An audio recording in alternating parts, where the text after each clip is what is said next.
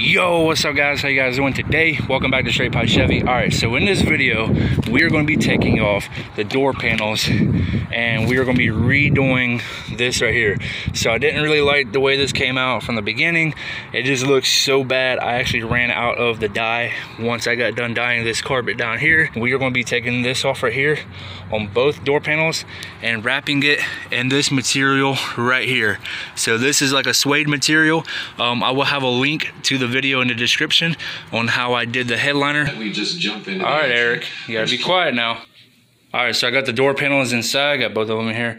Got it up on my makeshift work table. Butter knife in here, and you just slide it in and then pry up on it. Use two hands and just go around the entire perimeter of the thing. Where it starts to get tight at, kind of just be careful with it, because that's where a clip is. Obviously, you don't want to bend this thing or break it in any way, shape, or form. And then you just pop this thing all the way up, just like that. And then use two hands and get the rest of it. It's just popped in. Okay, so I know the lighting is very terrible, but I got this thing off. All right, you guys, so I decided to go ahead and just leave this material stuff on and just go ahead and spray the glue over top of it. And then just lay this on it, just so that way I don't have to worry about peeling all this stuff up, damaging any of the parts. And it's just a simple glue down.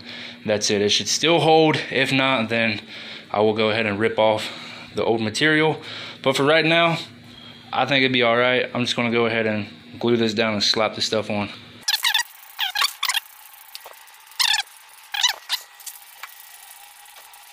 So I know I don't have the best lighting, but they are both done. I'm just going to let it sit here and cure and dry all the way. I let the glue sit and marinate for like, I don't know, like probably 5 minutes or something like that. So yeah, that should definitely be enough time. So the only thing I got to do is just go through, roll it over as much as I can. Try to glue it from the back. If not, I'm just going to go ahead and trim it up really close. Well, there you go, guys. Finished product. These came out really good, not going to lie. So if you guys like this video, please give it a big old fat thumbs up. Let me know what you guys think in the comment section below. And if any of you guys have done any type of modifications to your headliner or your door panels like this, let me know in the comment section below. And yeah, don't forget to like, comment, share, subscribe, and I'll see you guys in the next video. Peace.